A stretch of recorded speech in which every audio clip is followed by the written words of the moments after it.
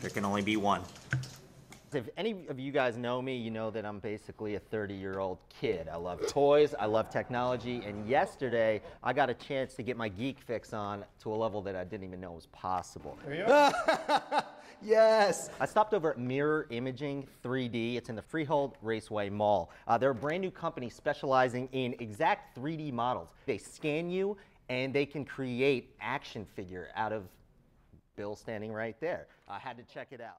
They have a machine called the Artec Shapify Booth. Yeah, this is an Artec scanning booth, full body scanner. It has 4 cameras, and a person will stand on the platform here, and the cameras rotate around them 2 times. Each camera taking 17 pictures a second. Wow. So as it spins around, it's taking a lot of information. Wait, 17?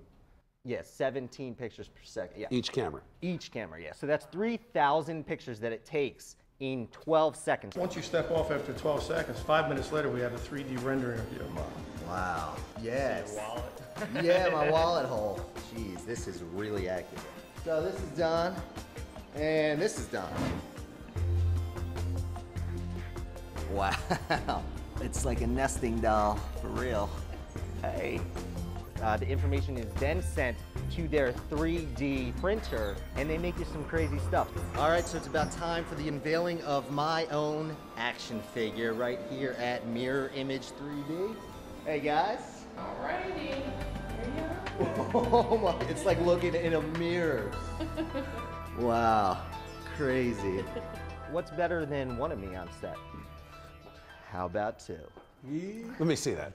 Oh, well, maybe 3. Uh-oh. All right, look at that. That is Rohan holding the GoPro, see?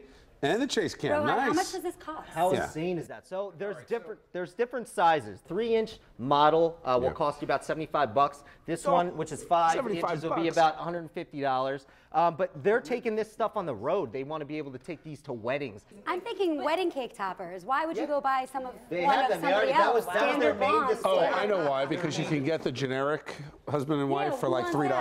Good point. I didn't realize how tight my pants are.